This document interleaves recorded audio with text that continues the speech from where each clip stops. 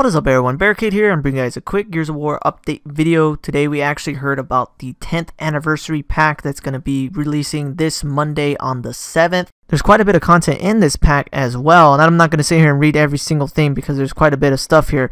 There's just a few things I really want to point out, and all revolves around Carmine. That's the thing I really like. We're going to be getting a new Carmine character, Gary Carmine. That is correct, Gary Carmine. He is a new Carmine character that we got to see in the campaign, and now we'll be able to play as him in the multiplayer. A lot of people are saying, well, why is it Gary Carmine? Why isn't it Damon or David or something like that? Some type of Carmine with the letter D.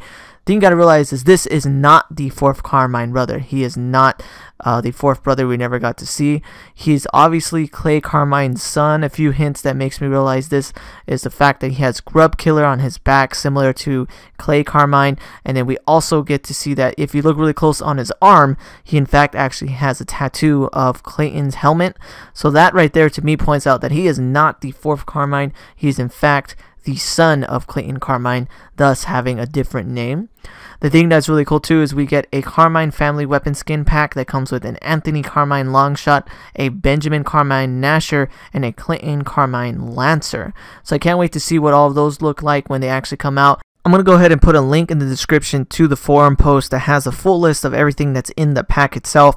But the thing that really stood out to me is we do not have to pay for it. That's the amazing thing I love about it.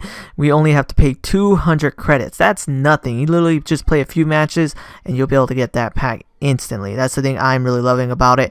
And while I did say in my previous video discussing this, I said I wouldn't mind paying $5 to $10 for it, I'm going to go ahead and take that back because honestly, I really don't like paying for characters, honestly, and I really hope that they follow suit with this, with making more packs that you can earn by simply playing the game and not have to pay for them, or at the very least make it to where you can do either. You can pay for it or earn it by credits, because what is the point of the credits if every single pack that comes out we have to buy it?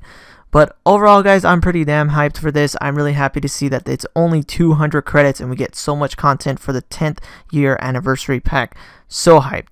But anyways, guys, if you guys like this video, please definitely hit that like button and subscribe. And tell me what you guys think about this pack. Are you going to be playing as Gary Carmine? I'll definitely at least make a video of it. But anyways, guys, thanks for watching and take it easy. Thanks for watching this video. If you want to see my most recent Gears of War video, hit that link on the left. If you want to see my most recent Dragon Ball video, hit that link on the right. Thanks for watching, guys.